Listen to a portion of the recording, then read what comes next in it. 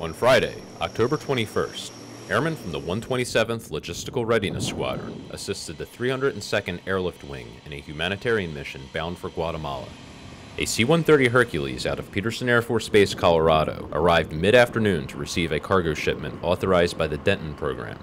The program allows the Department of Defense to move cargo donated by U.S.-based non-governmental organizations to developing nations in order to ease human suffering.